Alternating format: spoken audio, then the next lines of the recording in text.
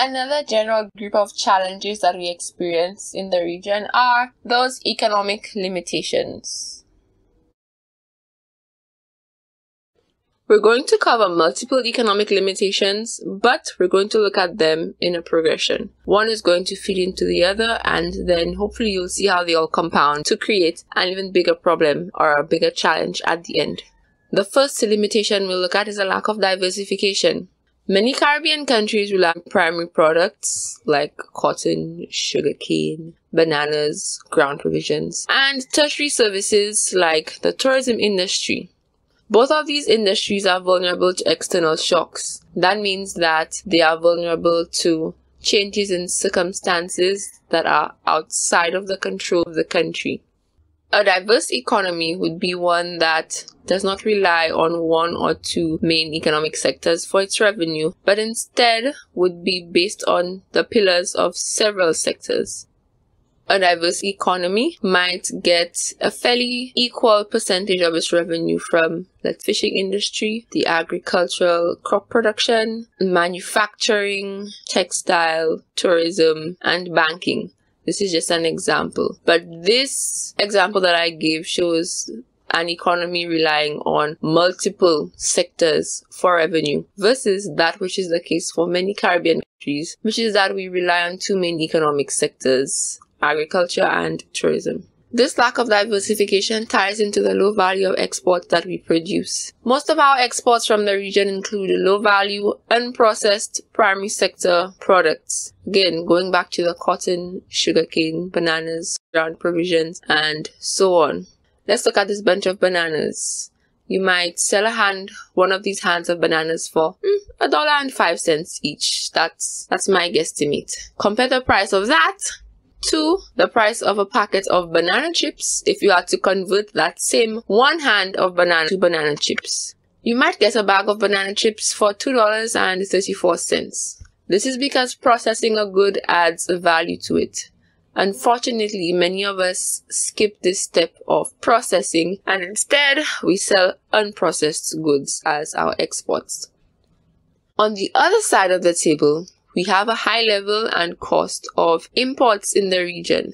Since we do not take the extra step of processing our own primary sector products, we end up buying those processed products from other countries. A large part of even our is from manufactured imports. And we don't just import food.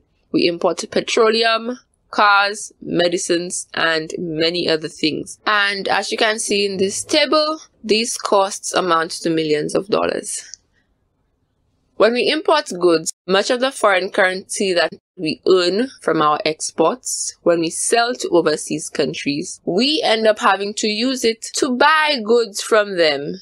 So when you look at the net flow, the foreign currency that we make ends up leaving the country again because we import so much. That, in turn, leads to us having a high debt burden. When the cost of your imports is greater than the value of your exports, or to put it another way, the amount of money that you spend is greater than the amount of money that you make, you experience a budget deficit, which is the situation for most of our Caribbean countries. The imports far outweigh the exports. When these deficits persist, the country then borrows money to finance government spending, and so we incur debt. Government needs to spend on key sectors like infrastructural development, education, healthcare. That is without a doubt. However, if they are not making the money to spend in these key areas through the exports that we put out as a country, they end up having to borrow to cover those costs. And when we stay in the cycle of having budget deficits after budget deficit after budget deficit, we end up having to keep borrowing to cover our costs and digging ourselves into a deeper hole of debt burden.